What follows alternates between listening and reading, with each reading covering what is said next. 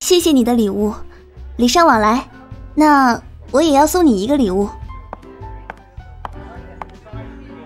今天我第一次到这样的地方玩，就送一首歌给在座的各位助兴吧。上一世我所遭受的一切不公、仇怨，在我重新活过来之后，都要一一清算。没想到这个小姑娘看着年纪不大，一口外语倒是十分的地道。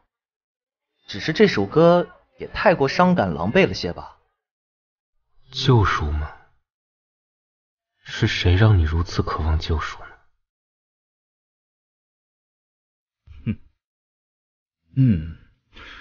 这个韩雪似乎和传闻中的毫不相同。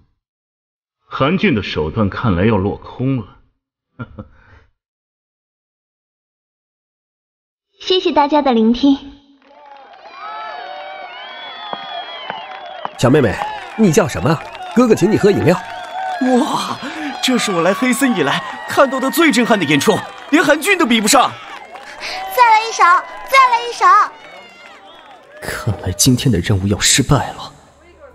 没想到小雪这么会唱歌呀，我请你喝一杯吧。盛酒，来一杯樱桃炸弹。不好意思，酒卖完了，只有果汁。我还是学生呢，不能喝酒的。你的心意我领了。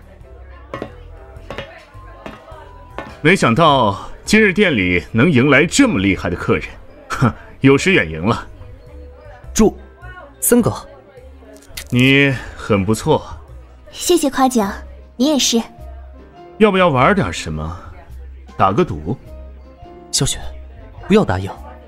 好啊，赌什么？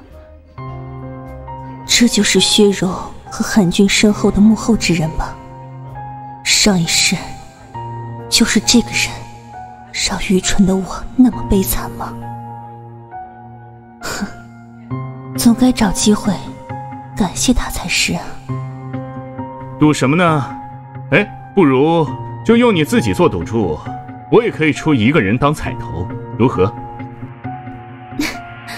这么有趣吗？我同意。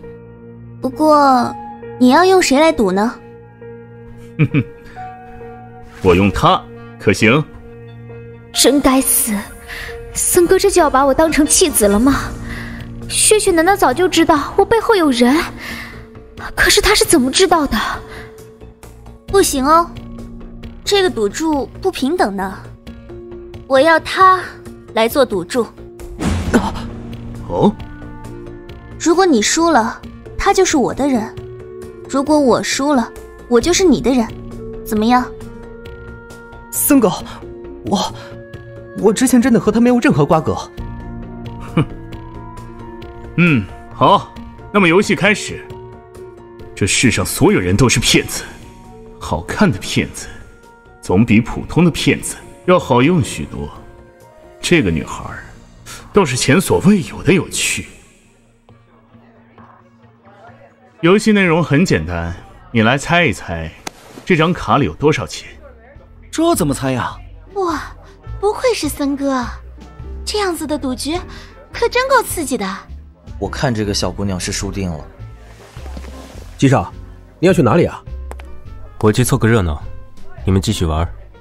今晚的消费我请了。